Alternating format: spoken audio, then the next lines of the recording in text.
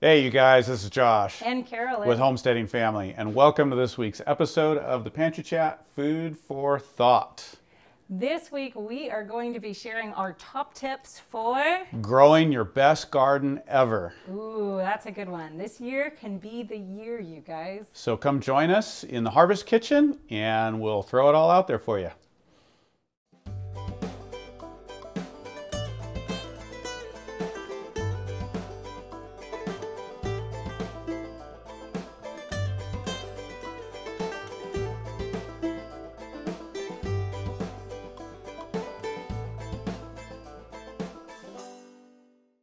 All right, well, welcome back to the Harvest Kitchen. Yeah. What's going on? What you been up to? This time of year is kind of this odd transition time where we're going from Absolutely. kind of deep winter, it's snowy, it's gray, and then you start seeing things start melting off. And I start getting really antsy for spring, but it's way too early around here in North Idaho to get excited about spring yet. It just it leads down a bad road because sure enough, it's going to snow again. So I have been trying to turn my mind towards what I can keep getting done in the house. And so I've been working on some household systems and really trying to upgrade my household management. When you are running a household that is a productive household and everybody's home all day, it's a really different scenario than running a household where everybody's gone all day and you're just kind of, a consumer household where you're just going and buying everything that you need and bringing it in.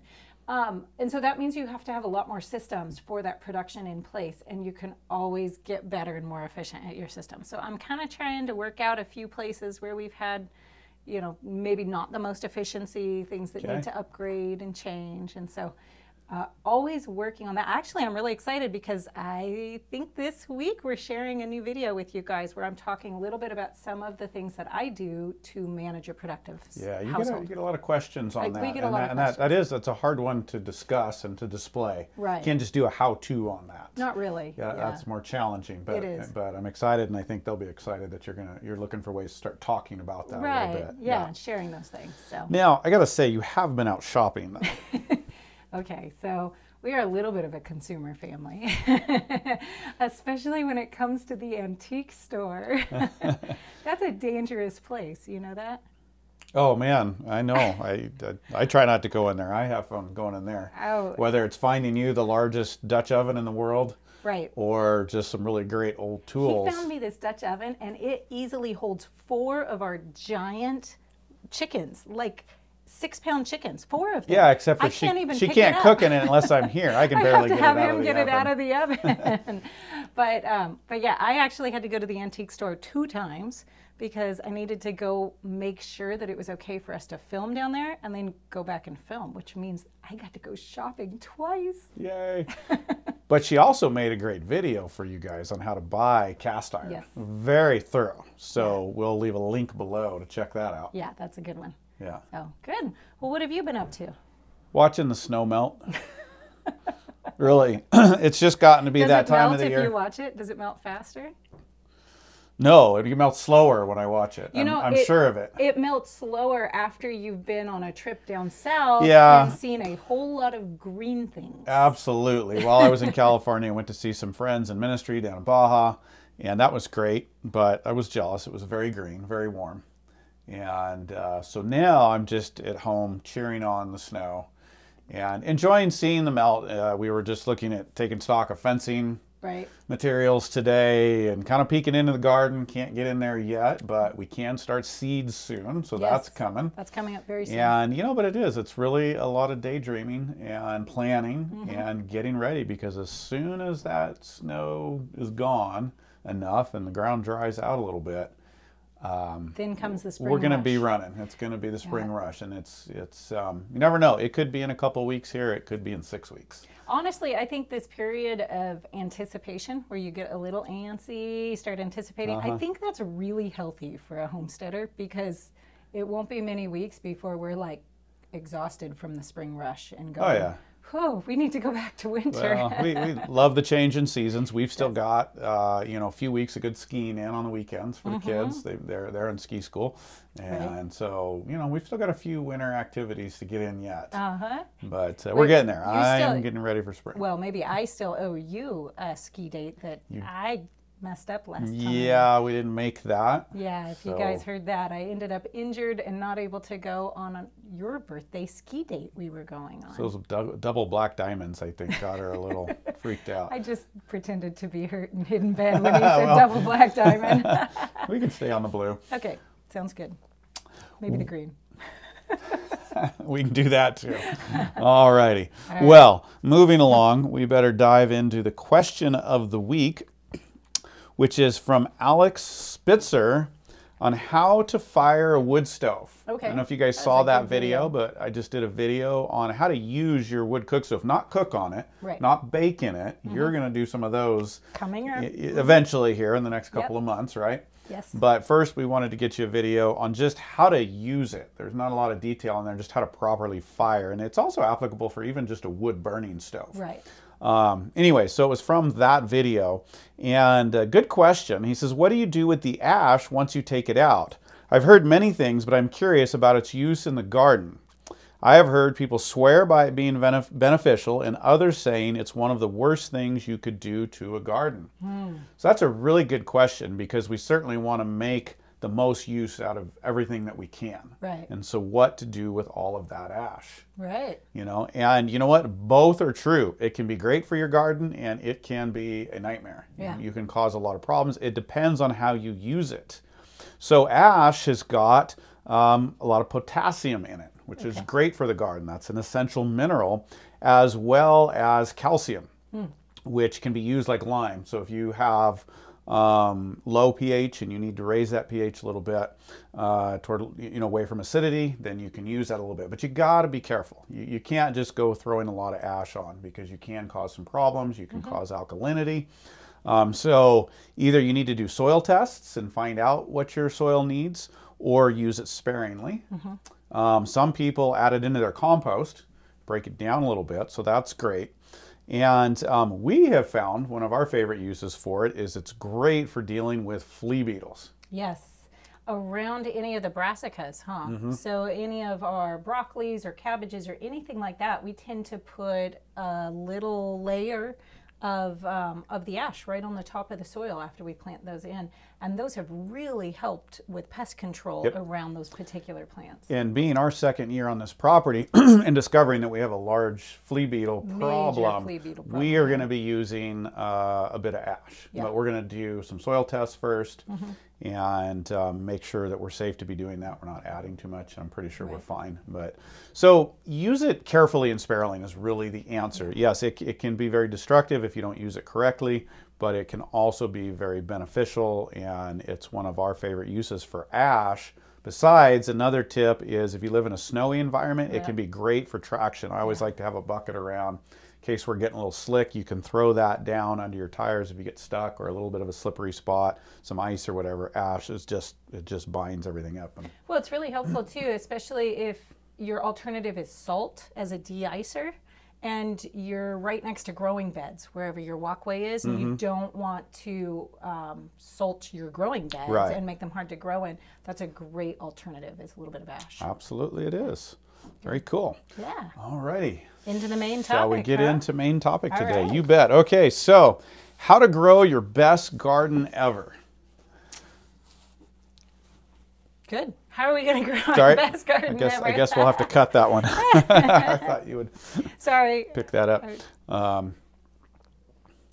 Okay, so how to grow your best garden ever. There's a lot of information out there, really. Absolutely. And nobody can really tell you how to do everything just right in your space. Yeah, you're going to have your very own problems. You're going to have your very own, climate. You're going to have everything. Your soil is going to be very individual. So you have to make sure you know what you're doing for your garden. Yeah, you're going to have your own advantages. Right. But when I looked this up to just see what other people were talking about, most of them were telling people what vegetables you can grow the best. Oh, okay. And that's great. It's great to know about specific vegetables, but that really depends on your environment as well.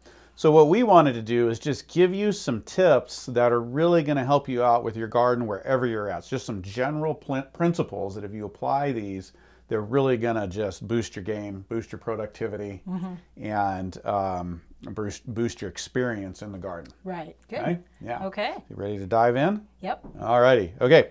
So first one, stop using the chemical fertilizers, pesticides, herbicides, and fungicides. You need to get rid of them. Yeah, just take them and dump them out. In fact, when we moved into this place, there was an entire refrigerator up in the garden shed that was completely filled with chemicals. Absolutely. First time we've had anything like that on our property, I think ever. Yeah. I don't know.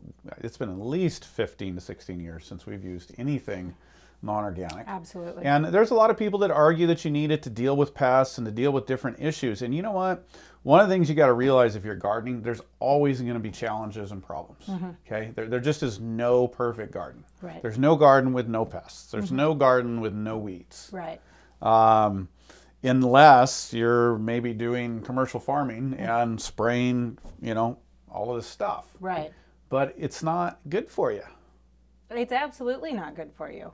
But I've got a question here about this, because sometimes, let's say you've been using chemicals in your garden for year after year, and then you decide to stop. Yeah. Sometimes that first year garden might be a little bit rougher, right? It might be for a couple of years, Might actually. be for a couple of years, okay. Right, yeah. You know, Yeah. like we've seen a few things in this garden. Thankfully, this garden was covered over. It was plastic for a lot of years, and I think it was very sparingly at this point, and a lot of it had gotten a time to wash out. Right. But yes, you can have a lot of challenges, and so you bring up a really good point. You've got to be prepared for that and take the proactive steps that are going to help you get over the hump. Yeah. And it may take a little while. It may take a little while, but you're going to feel a lot better about the produce that you're eating and that you get out of the garden. And so in that way, everything that you raise in a garden that doesn't have this stuff in it is going to be your best garden year ever, even if it's less. Oh, absolutely. Yeah. Just by doing away with those things. And you will over time find other solutions. Yes. You're going to build healthier soil. Okay. You're going to learn how to work in your environment better and deter certain pests or work with certain pests. You're going to learn how to deal with weeds so you don't need the herbicides. Right. There's a whole lot of other tools out there, and we just want to get rid of that. We just want to stop. Yeah. And remove it. That is just step number one. Absolutely. And it should be true on your whole property. Just get rid of that stuff, detox the property. Don't even own it. It's easy to grab for it if you get in a position where you're like, oh no, there's something attacking the broccoli. Yeah. It's easy to grab for it kind of in desperation. So just get rid of it and move on. Yep. With life. And so if you're going to do that, like Carolyn said, there's likely to be some challenges. Right. And so where do you go next? Next, we want to start developing good soil. Your soil is the lifeblood of your garden. You've got to take care of your soil. Yeah. Yeah. This is really important because, again, if you're talking about the health, the quality of healthfulness of those vegetables that you grow in your garden, if your soil is not good, then you're not going to have the nutrients in your vegetables in order to put them into your body. Absolutely. So if you want the best garden ever, you really need to focus on getting that soil health up so that way you're getting the most effectiveness out of what you do grow. And you'll also find that your garden is going to be so much healthier and you're going to have so many fewer problems if you have healthy soil. Well, over time, you'll reduce your pest issues. And I think you could probably really expound on this a lot because it's very much the same as physical health. Right. You know, how do we deal with disease and deal with issues in our body? And instead of going to the pharmacy, instead of going to over-the-counters, the first thing we want to do is clean house, right? So get rid of the chemicals and start building health in our own bodies. Right. And so that's the soil, as we said. So how do we build healthy soil? Right. Number one, good quality compost. You need to get the best quality compost you can into your garden. Most of your gardens are going to be lacking organic matter. They're going to be lacking biological life. Okay, that's big words for people. Maybe just go to the hardware store and buy a bag of compost. Is that what we're talking about? Well, you need to get the best quality you can. So a good garden center. If you're not making your own compost yet, and even if you are, making good compost is actually, there's composting and then there's making really high quality compost. Okay, there's different degrees of composting. And so unless you're really excelling at making good quality compost, you've been doing it for a while, you really want to get the best quality compost that you can. Okay, so what is the best source for finding really high quality? Like, can you find it at your local hardware store? Is there good quality compost?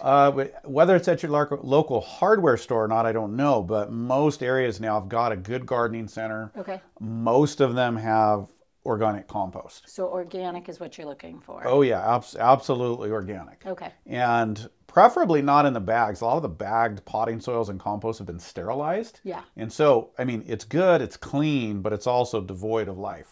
Right, so you're not going to have the weed seeds, but you're also not going to have the beneficial Right, bacteria. the biological life. All the biological life. And that can be really challenging. So, you know, we've got to work with what we have. And so I just want to encourage you guys to find the best that you can, and it's worth the money. Good compost is expensive. Yeah. Up here, it is in the $40 a yard. Oh, yeah. So it's pricey, but it will turn out quality vegetables for you.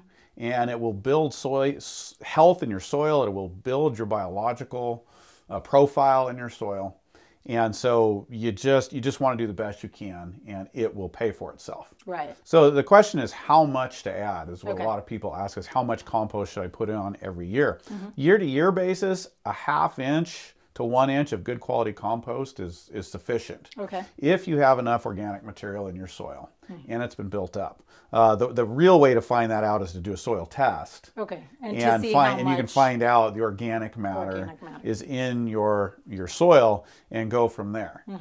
However, a rule of thumb is a ½ inch to 1 inch a year. Okay. And if your soil's depleted, if it's really sandy, really full of clay, and you know it doesn't have a lot of organic matter in it, I've done up to like 4 inches in a year, and I've got a friend in Texas who was starting some large gardens and was doing 6 inches. Okay, that's a lot. Yeah, it was a lot, but he was doing great with it. Now, you don't want to do that every year because you will end up with too much organic matter. Okay. But getting started, you can do that, and it just will give you a huge boost. Right. So you got to be willing to experiment a little bit, or you got to go the really technical route and get a soil test, find out your organic matter, and kind of get a prescription. So this is really like looking at the difference between holistic medicine and allopathic medicine, right? When we're looking at building our soil health, we're looking at building like our immune system, our health that repels the problems. If you are healthy to begin with, you have robust health,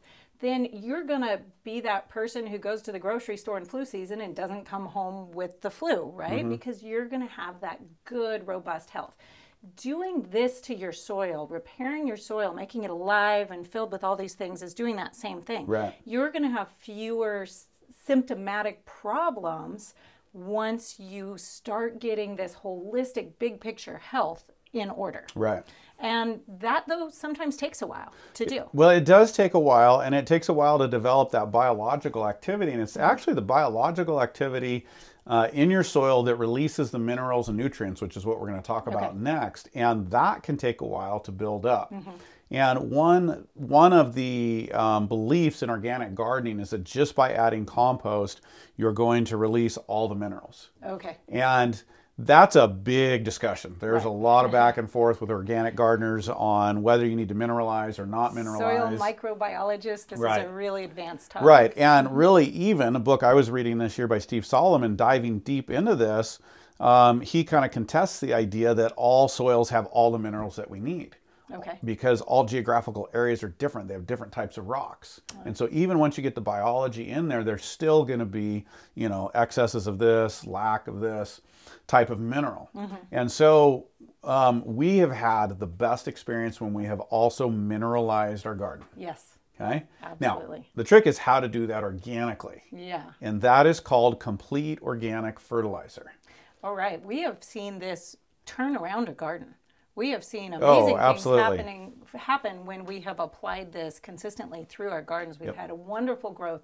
And, you know, there is a robustness in a plant that is fully mineralized that you don't have in something that's not. It's kind of hard to explain until you take a bite of it and you understand what that tastes like, what that feels like in your body. But you can actually feel, I think you can feel it as a healthier vegetable. Well, you can, and there's been some studies on that. And, you know, one of the guys that I've studied, Steve Solomon's, actually through his life has gone without it and with it. and seen the difference in his health and in his teeth Interesting. by mineralizing. And so we've done this a little bit for shorter periods of time.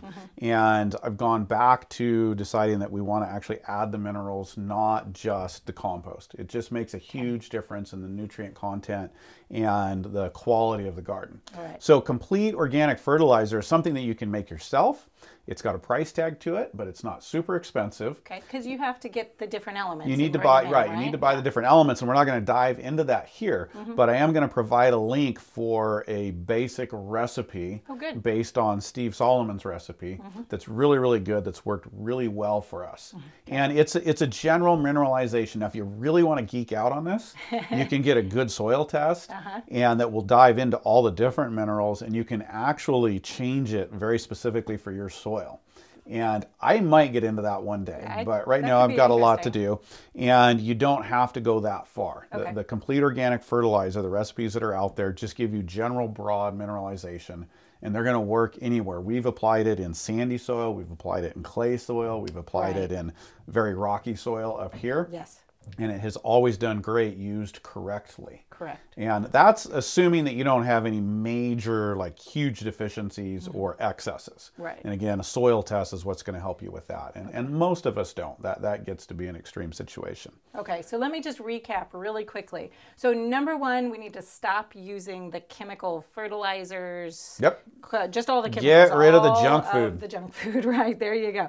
Then we want to make sure we bring in the best quality compost possible. Right. And sorry? Well, I was just going to say, that's feeding your soil. That's building the bones, building the microbes. Okay. Yeah. And then we also want to mineralize, add those minerals back into our soil, get them in there so that the plants can take them up and give them to you. Absolutely. Okay, next, you want to give your garden a little protection by mulching. Yes. This is a big deal. This is a big deal. Soil is not made to be bare. Just about anywhere in nature, except for a desert, the soil, the landscape covers the soil, puts a blanket on it, and this does several things. It prevents erosion. Yes. Okay. It moderates temperature. Okay. It encourages biological life and protects it, and it also can help to suppress weeds. Yeah. So you want to mulch your garden. Preferably, I like to do that with organic materials, but there's also sheet mulches and different kinds of things to do. So just as a basic step and a tip, you want to mulch anywhere that you're not growing really densely, really quickly. Okay. So like if you're growing the way we grow lettuces, yes, you know, we're going to plant that very thick. It's going to grow up quick. It's going to outgrow the weeds, shade them out. And that is a living mulch. So we're not so worried about that. But where we're planting corn, squash, and there's a wider pattern of seeding, and the soil's exposed for a longer period of time before that all grows in, then we like to mulch that. We want to cover the ground. And that just really protects your soil and gets this whole system going. Right. Can I add one more thing that mulch does that we've really seen? Absolutely. Is that it reduces the compaction from walking Yes. in your own garden. Yep. And I remember one year we had a large garden. It was a very clay base. It was when we lived out in Tennessee. And it just rained and rained and rained, and nobody could get out in their garden in our area, in our neighborhood. Yep. And our garden was perfectly fine to walk into. That mulch just act like a sponge and held on to that extra moisture, and it protected the soil beneath it. And so it can really help you in that in-between season when maybe you might have mud or you might have heavy clay. You might have these different things. It can help your soil to be workable earlier because of holding on and moderating that moisture. Yeah, and especially like you want it on your beds, but having your pathways even built up thicker is great. It's really helpful. So we've got very thick mulch on our beds, our permanent raised beds that we designed and set up this year. A lot of that mulch this year is going to come out because it's very thick out into the pathways as we need to get it out of our way in certain areas to plant. Okay. And it's... So then we'll have thick walkway. Oh yeah, right. And it'll do what you're saying. You can go out there in a heavy rain. Now we don't have the clay soil, and so that was really beneficial there. Right. But it's a huge aid. Yeah. So, okay, we've got a couple more and we got to move on because we're getting down there on time. Now, we've dealt with getting rid of the junk food and really building up the health. That right there, if you'll just do all of those things, is just gonna, the health of your garden is going to explode whatever you're growing. Okay, sorry, I won't sidetrack you. Okay, yes. but if you really want to do well, especially starting out, you need to focus on the vegetables that grow well in your area. Yes, this is a big one. Stop trying to grow everything that doesn't grow in your area. They're not going to grow well. We've done this, and we have this romantic idea of what a garden should look like, you know? And so, you know, we live up north. Tomatoes don't do as well. Right. Cucumbers don't do as well. Okra really doesn't do as well. Doesn't mean we're not going to grow some of those things. But do we want to focus on those? Do we want to put all our energy into those when a lot of root crops do well, when a lot of brassicas do well? Yeah. Likewise, if you're down in the hot and dry, you know, your brassicas aren't going to do so well. You're gonna have a harder time. Not that you can't grow them and come up with some good strategies and some shading, and same with lettuces and things that don't like as much heat, but you're probably not going to want to focus on them as much, especially early on. You really need to know your area and focus on what does well in your area, maybe even what your soil leans towards and does well with. So that may take some experimentation, some understanding your climate, and you know, talking to your neighbors. So now I am going to sidetrack you and say the thing that I was going to say before is that doing all these different things not only are going to give you a more productive garden, but over time they're actually going to reduce your workload. Oh yeah. And that's really important. If you've ever started a garden and then just gotten completely overwhelmed by it, and you know, it ended up as a jungle of weeds and you weren't really there taking care of it because you just couldn't keep up with it, it's really important to use the methods that are going to reduce your workload so that you can keep going out and harvesting even if your time gets crunched. Right. Well, the other thing is you're building resilience into the garden when you're building soil health, when you're planting things that do well naturally in your area.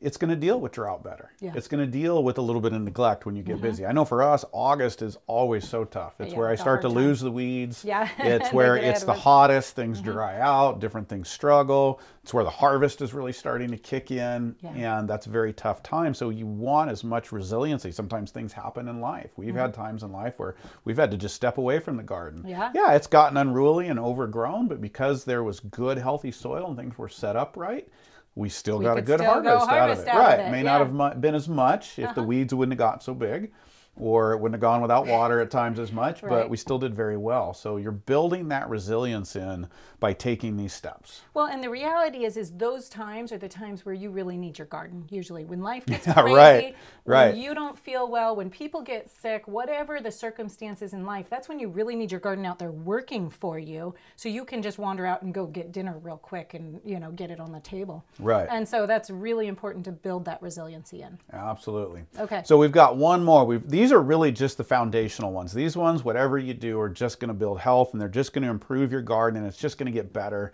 every year. And I want to really encourage you, if you are moving away from chemicals, if you are on a first piece of ground, don't be discouraged by you know, whatever your best efforts are, and applying as much of this as you can. It takes 3 to 4 years to really get a garden into stride if it hasn't been getting used regularly. And so don't be discouraged. Just know that these things work. Yes. And lastly, have a plan. Okay, we've talked about this. We've done a couple of videos lately on garden planning. And every successful garden's got to have a plan. You can't just decide to go buy what seeds look good and till up a row and plant stuff. You really want to think about it. You want to think about all these items, but then your planting schedule and your harvest schedule, and you just really want to have a good plan. Yeah, including a watering plan and a weeding plan. Right, yeah. We talked about that before, about a weeding plan. Know ahead how you're going to handle your weeds, right? Have an idea. Absolutely. Yeah, and know how you're going to water. You know, on average, most vegetables in the garden need about 1 inch a week. That's a general rule of thumb, 1 inch of water a week. Know how you're going to get that there. Know how you're going to get that there when you get busy, or is it going to be automated? You know, how are you going to manage that? Right. So planning, just wanted to end with that. Planning, super important. And of course, if you guys haven't seen us talk about this, get Clyde's Garden Planner. This is our favorite, very simple tool. Just did a video on this. We'll provide a link below on how to use this. This is a great starting place. As you learn your own environment, you're going to add to the knowledge in one of these. But really, really good tool for just getting started on planning. That and a notebook is really what you need. Really what you need to get started with a little bit of information. All right. So guys, I'm just going to recap real quick here because I just want to emphasize this. Get rid of the chemicals. Get the best compost you can. Learn about mineralizing. Make sure you put some clothes on your garden. Mulcher, right? Take care of her. And grow the vegetables that do well in your area first and foremost. Right. And then branch out into that. And your garden, it'll be the best you've ever had, and it'll just get better year after year. Yeah, good. That is going to be really helpful. Yep. I All think right. that'll help a lot of people. So good. Next week, I don't know if we can say what we have coming up for next week yet. Ooh, that's a Can surprise. we might have a special guest for you guys that I think you're going to be really, that's really right. excited Yep. about. Yep. But you know how those things go. Okay, so can we tell everybody what's coming up next week? I think so. It's pretty solid. Is it? Okay, all right. Because we have a special guest coming in I'm really excited for you guys to get to hang out with. I think I'll be bowing out and letting Josh hang out with you guys. Yeah, a friend of ours named Casimir is going to come and join us, and he is an orchard expert and a fruit and nut enthusiast, as I was noticing on his email or something. And he really is, and he's also great at pruning trees. So we're going to do some tree pruning here on the property. Okay. And in the pantry chat, we're going to be talking about planting a small kind of homestead orchard. This guy goes around to the old homesteads in this area, the ones that have been abandoned for like 80 years, and he collects the genetic material from the trees that are have taken care of themselves that long and are just sitting there producing fruit, and he's propagating them. So this is so exciting to me because he's actually putting out these sometimes even unnamed heirloom varieties back into our community. Right. And we're going to be growing a lot of them here on the property. We already have a few on the property. I'm so excited about this. And we're This going is to so be neat. developing probably a whole orchard on this concept. Yeah, Yes. so hopefully we'll talk about that a little bit next week. Hey, it's been great hanging out with you guys. And have a good week, and we will see you soon. Goodbye.